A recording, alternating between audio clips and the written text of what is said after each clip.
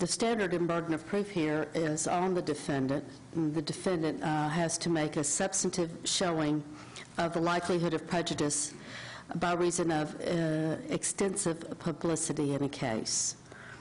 Media coverage has been pervasive, constant.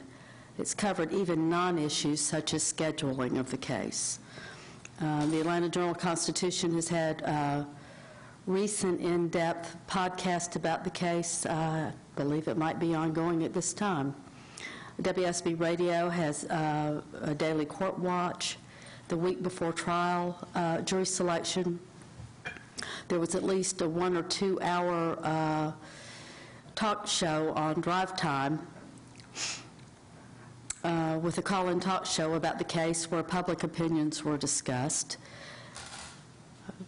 This is all within the press's purview as a free press to address and pay attention to items that they consider to be noteworthy and of public interest.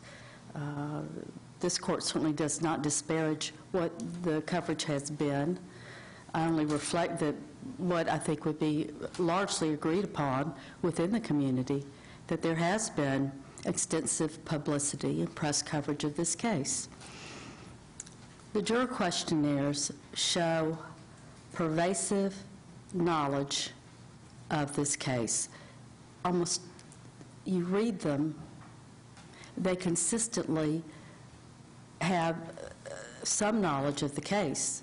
Some of them don't. That's the exception and not the rule.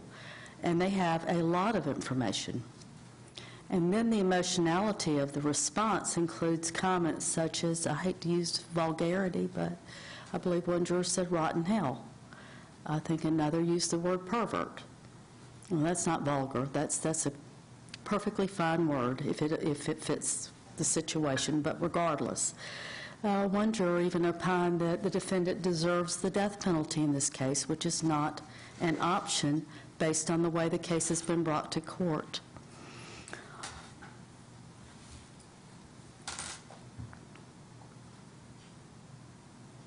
To say that the juror questionnaires show a pervasive knowledge and extreme opinions that are negative to the defendant is frankly an understatement. And then the testimony. They come to court and the testimony corroborates what the questionnaires show. Although some jurors did in fact change their opinion, but about as many who said on the questionnaires they could be fair and impartial came to court and said they could not be fair and impartial. And then the other was true. Some who said they could not be, when they testified, said they could be. And then we have the percentages. If you use the state's percentages, which are lower, you're in the mid-40s. If you use the defenses, which are higher, you're in the mid-50s for those struck.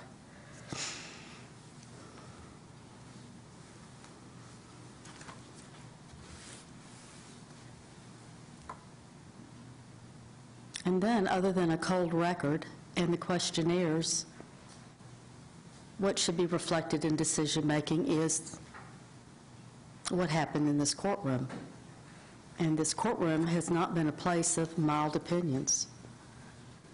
And a cold questionnaire doesn't give you the sense of what the jurors are saying, of how they are responding. The defendant has carried their burden to make a substantive showing of a likelihood that the prejudice exists because of extensive publicity, so that it would not be just to try the case in Cobb County.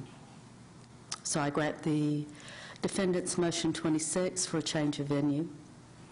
Mr. Sharon and I and Ms. Murphy will begin taking the steps to identify what jurisdiction and what timing will occur. And I'll be calling meetings with counsel soon.